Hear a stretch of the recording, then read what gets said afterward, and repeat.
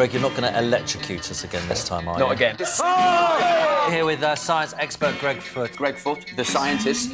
Oh, this is proper science, isn't it? When you hear noise like this, you know it's science. He likes to teach us about stuff. This is a demo that NASA actually do. Oh, you can really hear Yeah, it? world's first Brussels sprout-powered Christmas light. You're making a comet. Can't quite comprehend how we're going to do that. But... Yeah, how does this work? We want a demonstration. I can show you it better with something that everyone can try at home.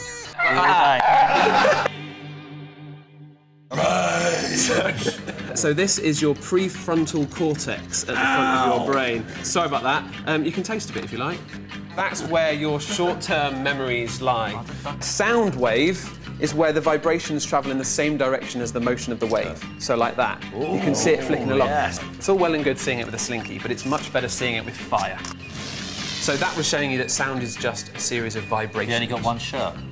So that is a different, different shirt. And the size of the wave determines the frequency, the pitch. So when we go high, it sounds high, you've got a higher note, and the wave is actually smaller. I just read and checked. This is the football from this World Cup. It cuts through the air better than all other balls. Think of the old trusty golf ball. It's got dimples. The air actually tumbles off those dimples and kind of sticks to the ball for a little bit longer, makes a smaller wake, smaller drag, travels faster and further. And that's why the bazooka has all these tiny, weeny little dimples across the top of it. Really quick, easy, nice, fun demo you can do. Oh! Work out what the comet is made of.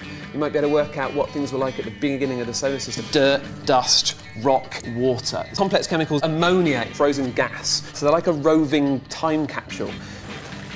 You go light the top. You're mixing hydrogen with oxygen, you make water. It's a really lovely bit of chemistry. Pop these on. So we've got 3 times the amount of oxygen in this tube as we have in this tube. This is Mount Everest, and this is down here at sea level. Like these. You are reacting that oxygen with that fuel. Now, the one from the summit of Mount Everest has gone out because it's run out of that oxygen.